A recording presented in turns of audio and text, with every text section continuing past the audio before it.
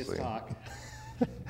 I'm your host, James Zimmerman. Grant and I were already talking before right when the show started, so I'm a little bit flustered here. But we had part one where we were talking about the idea of purpose through the lens of Rick Warren and his book, The Purpose-Driven Life. But in this second half now, what we want to do is talk about, delve further into some of the rebuttals, some of the books that Grant actually does recommend that a person read, especially if they're wondering what sort of meaning maybe their life has or what they should do with their life.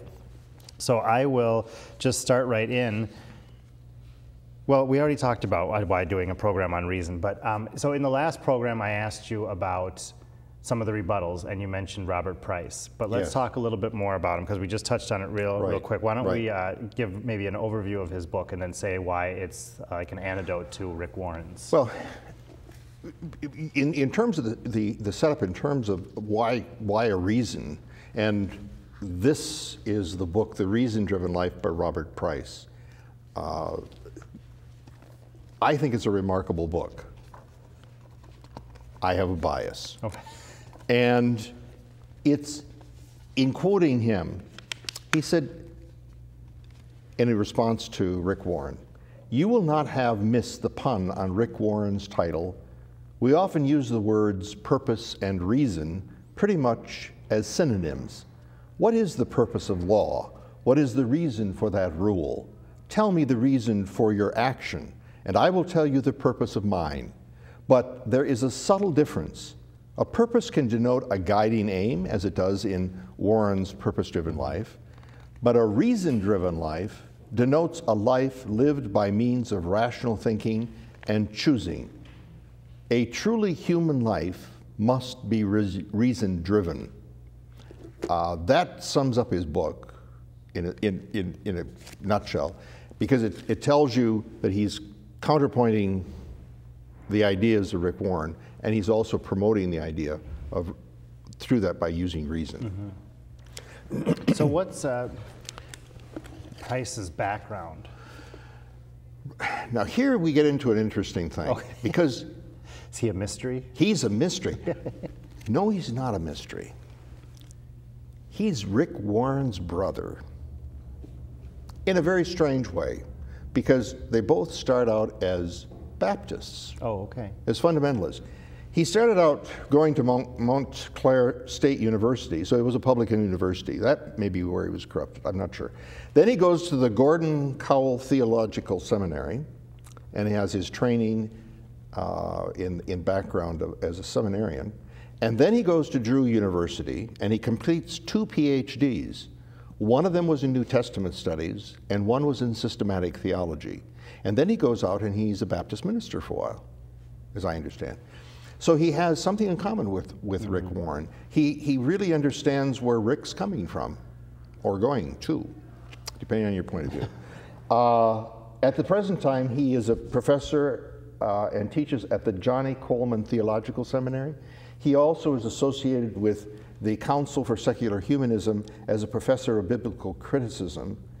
And so he gets around into a variety of circles. He has written extensively. One of the few authors that I've met and interviewed where he has a long list of books, and they're not all on the study of religion, but those on religion: Deconstructing Jesus, Is Jesus Dead?, The Inerrant the Wind, his use of strangeness with words, which is about the evangelical crisis in biblical authority. He has one called The Case Against the Case for Christ, and The Amazing Colossal Apostle, which is the search for the historical Paul. He is also a scholar in the area of some science fiction or fantasy with H.P. Lovecraft. He's a devotee of this writer. I'm not, but he is. And so he covers a broad spectrum of ideas in literature, and is quite an amazing person himself in interviewing and talking to him. So he couldn't resist doing this book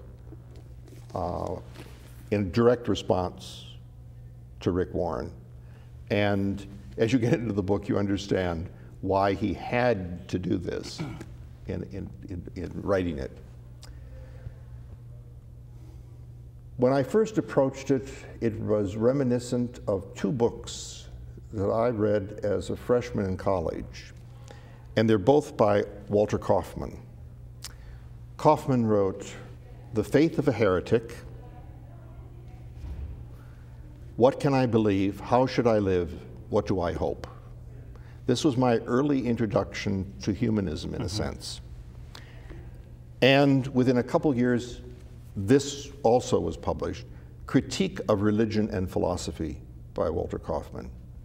And I became a faithful advocate for Walter Kaufman after that. He was a philosopher and taught philosophy, and also studied religion and taught religious subject matter. And when I first encountered Robert Price and The Reason-Driven Life, I immediately thought of Walter Kaufman and the influence I'd had by him at that time. When you open this book of Robert Price's and you read something like this, Rick Warren's super best-selling book, The Purpose-Driven Life, is apparently meeting a great spiritual hunger among the Americans these days. People, it would seem, want purpose. He does not extol the notion of living according to some chosen purpose. He has a very particular one in mind. For Pastor Warren, the purpose of all human lives is to be a fundamentalist Christian. And so what's his view on fundamentalism then? Well, he has a very negative view of fundamentalism. In a sense, this is a response. He says, nor are you likely ever to arrive at some definitive truth by following Rick Warren and the evangelical movement. Your thinking about the meaning of life will be an ongoing project if you go with reason. That is its own reward. And the conclusions you do reach will be tentative and always open to revision in light of new insights you may encounter. I would be delighted if the reason-driven life helped you in that process. And you can do it in 40 chapters or 40 days. Yes. So do you think the perspectives that each of these two men are bringing to their book kind of govern the approach they're taking? I guess, what am I trying to say here? That because they've had such different backgrounds in the most recent years of their lives, then their books are just kind of trying to steer people towards their own current understanding? Well, when he attacks the evangelical movement and shows the difference between where he was and where he wants people to go, in a sense, and helps them, he is saying that, first of all, people that are in the evangelical movement tend to get wrapped up in activity that is religious-based. Now, Jehovah's Witnesses are not traditionally called fundamentalist Christians, but in reality they are, if you want to be unbiased about it. And they're very much involved in their activity. And as he said, they do it at the sacrifice of living their lives fully, because everything is wrapped up in that. And when you're in that, if you're in the fishbowl, everything looks wonderful. It's only when you get on the outside that you see this activity has taken over everything you do, and you don't think for yourself anymore. You live in a system that promotes the self and yet denies the self. It's a contradiction that you're constantly having to fight. You have something that you believe that is the voice of God because it comes through the Bible, but it really comes through the filter of a denomination, whether it's a Baptist denomination, a Jehovah's Witness denomination, a Catholic denomination. It doesn't matter. It's going through a filter before you get it. That's when a friend of mine said, well, I want to belong to a Bible-based church. Really? Which translation? Let's start with that one. Doesn't really narrow it down. Evangelical thinking fosters an immature mind because it essentially says you need daddy. You need God to direct your life in all matters. You don't make up your own mind. You go to the Bible for the answer. And somehow or another, you will find it there. People do not understand that in reality, they're seeing the answer that they want. They read it into the text quite often. And because of the demands that religion often make on these people, you will see them experience depression and anxiety. Now, the studies show that this happens quite frequently in fundamentalist groups. But fundamentalist groups will deny it in discussing it, but it is there. So when we look at Price's book, yes. What are some critiques that have been put forth about his book then? Well, the critique that comes at his book, it was amusing. I read a critique by an evangelical who said, it is a book he would advise every evangelical to read because it will open their eyes and make them think. Oh, okay. That's not really a critique against No, the book. well, you see, that criticism doesn't necessarily have to be negative. True, yeah. And it was a positive form of criticism. Yeah. There are others that dismiss him because he is way out in left field in terms of theology. He's an ultra-liberal in his thinking in terms of theology. Here's a man who raises the question, did Jesus actually exist? He is the person who translates books of the Bible that are pre-Nicene and has his own pre-Nicene New Testament. Yeah. He challenges all the very basic premises of Christianity and the existence of certain elements of that. He is not a person who is inside the box. He is definitely working outside the box or outside of the fishbowl and poking at it and saying, these things simply can't add up. They don't add up. And if you continue down this road, it influences how you think. I think that's one of the important parts also of understanding when you become an evangelical, or if you happen to be reared in the evangelical tradition, that it influences how you think. You're no longer an independent thinker. Mm-hmm. You think only in terms of the conformity of the denomination you belong to. You may, in fact, have directives that say, do not read anything but what we publish. Yeah. Because it's not safe. You might start to think that would be dangerous. You conform to a standard that is created by the group. So again, it might influence how you dress. It's going to influence your way of life, your choices of books that you would read, movies that you would attend. And it is a filter process that's put into your brain. And everything is dictated by that filter, even if you're not aware of it. It's there, put into your brain by the denomination you belong to. And you are taught that if you encounter a denominational thought which is contrary to yours, it's heretical. Yeah. You know, you're an apostate if you believe something that's different than mine. And I couldn't possibly have even a kernel of truth. We were talking earlier about why people leave a particular organization.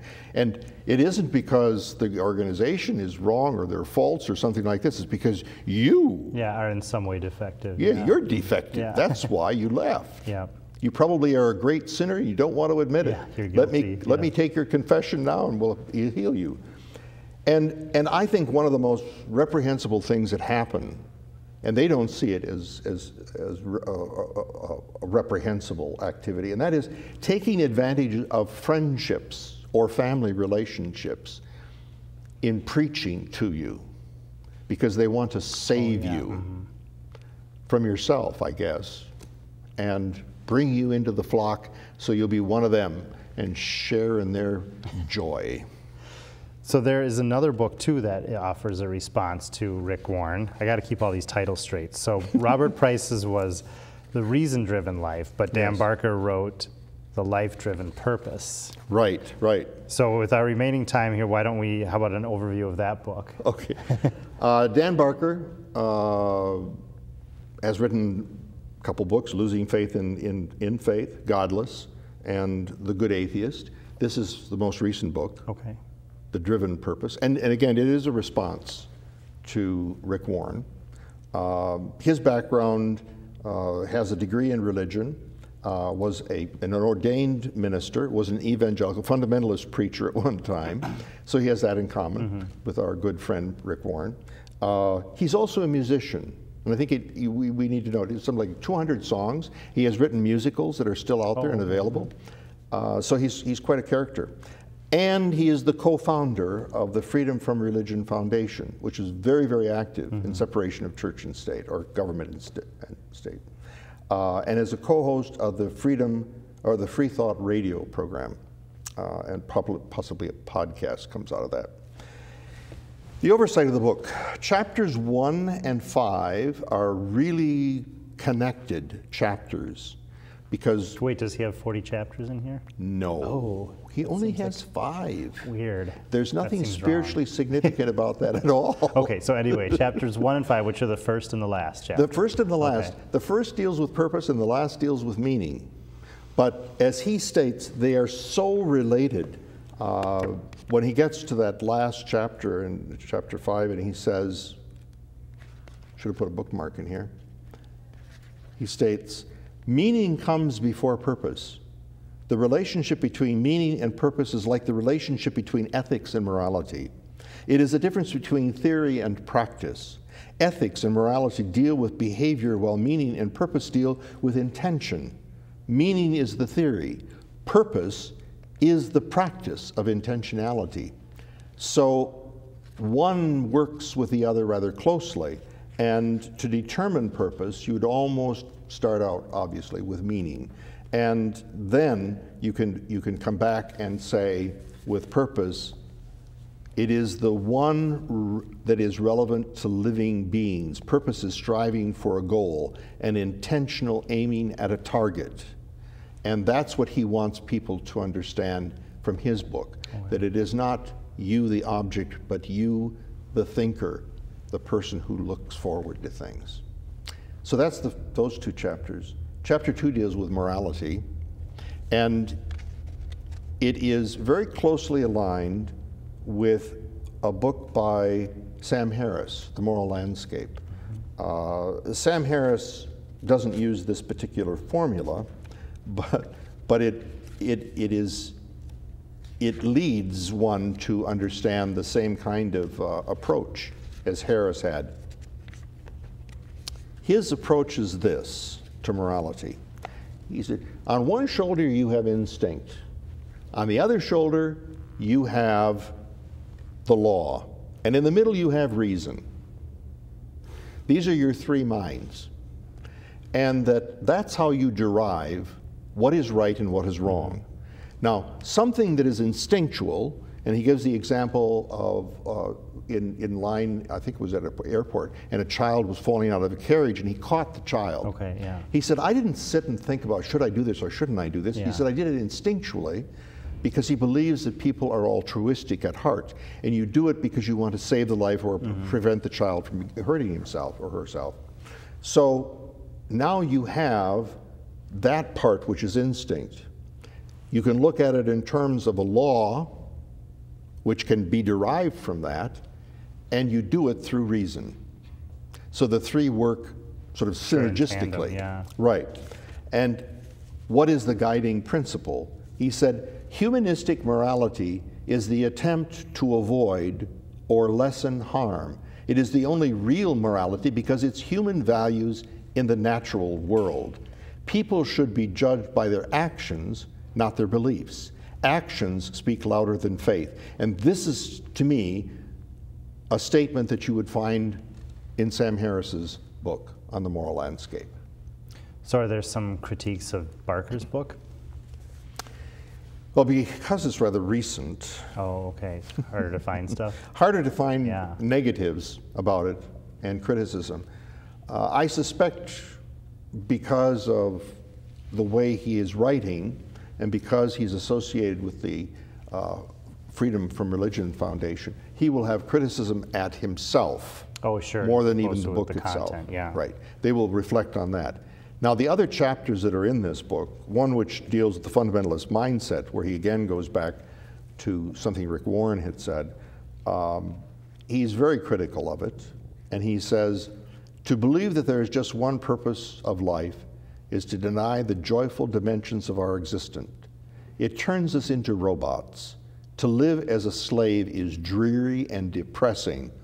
To live free is bright and exciting, Both have their challenges, but only freedom gives you the chance to truly live and grow, to taste the variety of experiences, to hear the rich harmonies and see all the colors of the rainbow.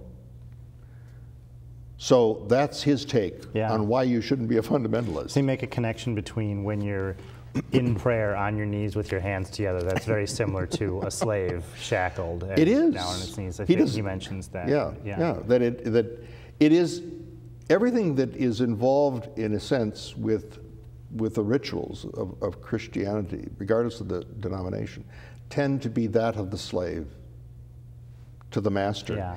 And oftentimes the master standing right in front of you. Watching everything. Watching everything. He's called the minister.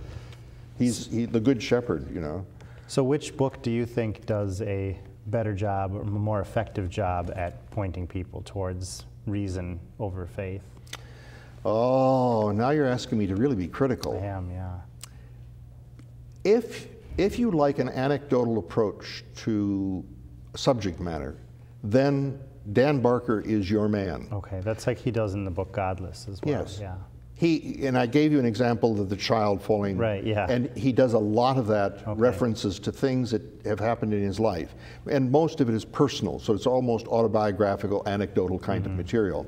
If you like that approach and like those stories that are spotted throughout the book, then you will like this book a lot.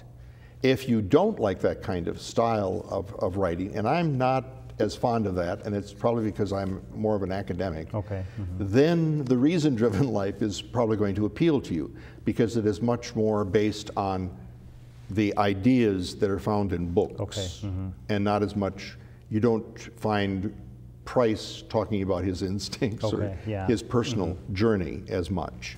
It is much more academic in its approach to things.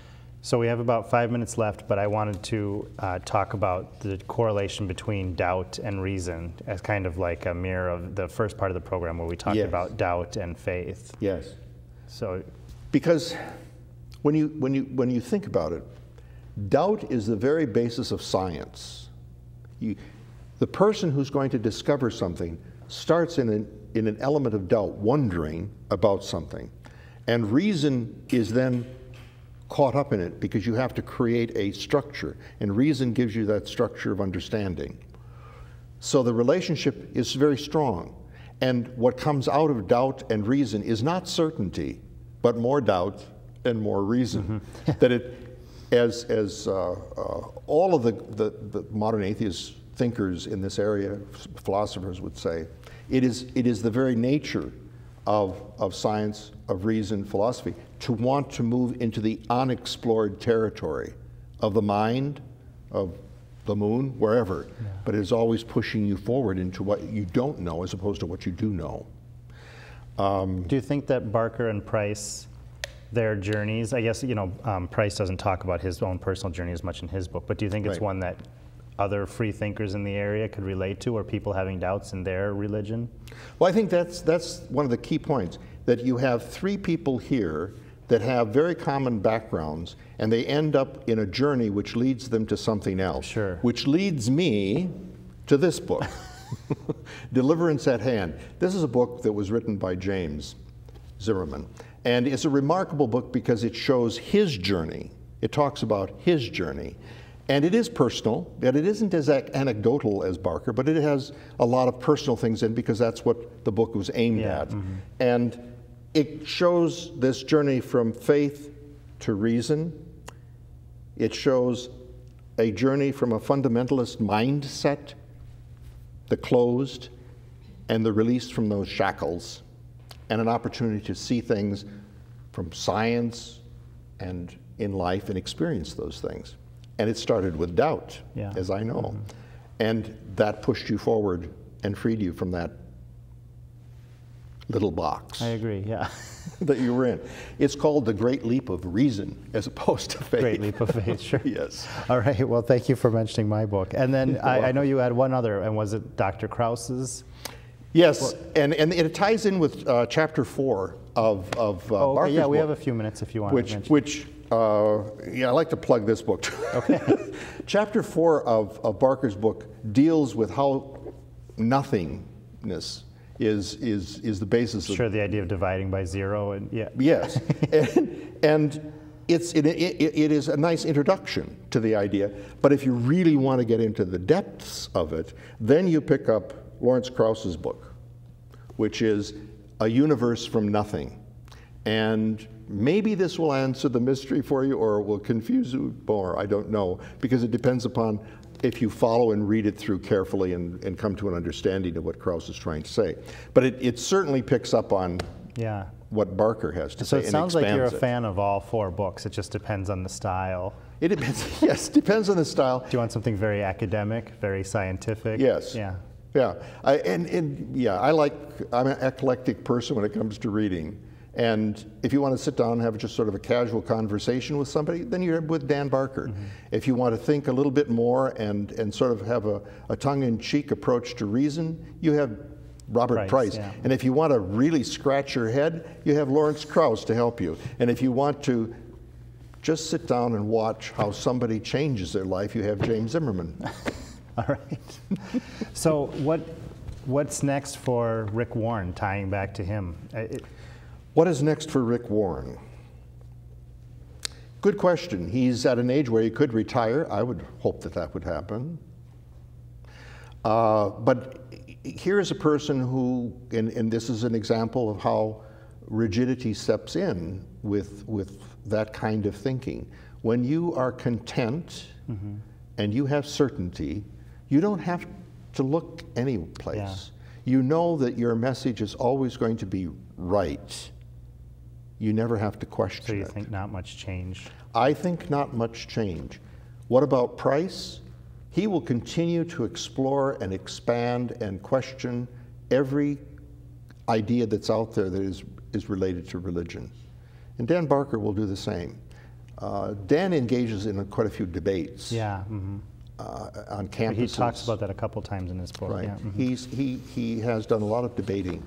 Robert Price also has engaged in debates in a variety of places, but he doesn't do it as much as, I don't think, as Barker has.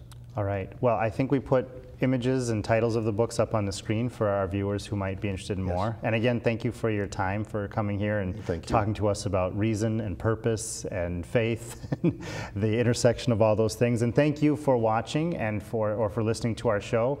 If you'd like to learn more about Minnesota Atheists, the group that sponsors this show, then we'd ask you to contact us on the number or address that we put on the screen.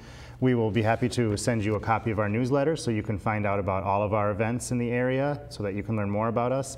If you have something that you'd like to see discussed on this show, please contact us. We'll be happy to discuss it if it fits in with our general themes and topics, because if you're interested in us, we're interested in you. Thank you.